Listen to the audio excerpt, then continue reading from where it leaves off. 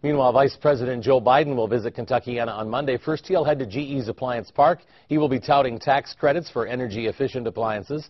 And then it's off to a fundraiser for Barron Hill in southern Indiana in Jeffersonville. Wave 3's Connie Leonard joins us with a look at what both on the sides of the river people are doing to get ready. Connie?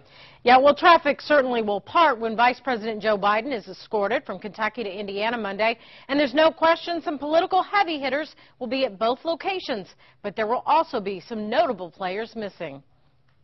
Senate candidate and Kentucky Attorney General Jack Conway will not, citing a scheduling conflict. Staten doesn't think it's an intentional effort by Conway to stay away from the administration. He's aligned himself pretty much with the Obama administration on most issues.